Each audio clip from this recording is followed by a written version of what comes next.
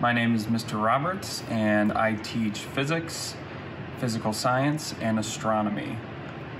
Physics is a Regents course. It's typically for students who are interested in understanding the laws of our universe and preparing for the rigors of college. So we study topics such as motion, forces, electricity, magnetism, energy, and a variety of other things. And it is a course that culminates with a Regents exam. So it's typically for those juniors and seniors preparing for college.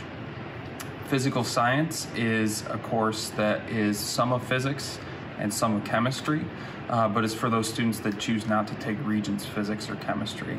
So the first half of the year we study experimentation, the scientific method, forces, motion, energy, and then the second half of the year we transition to chemistry, where we study the periodic table, the structure of matter, radioactivity, and chemical reactions.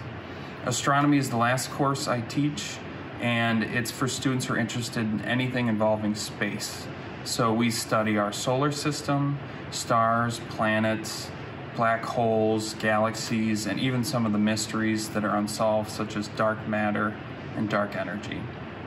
That's for students who would like to take just a half-year course and learn more about our place in the universe and just understand where we're going and what the future is of space exploration and, learn our place in the world.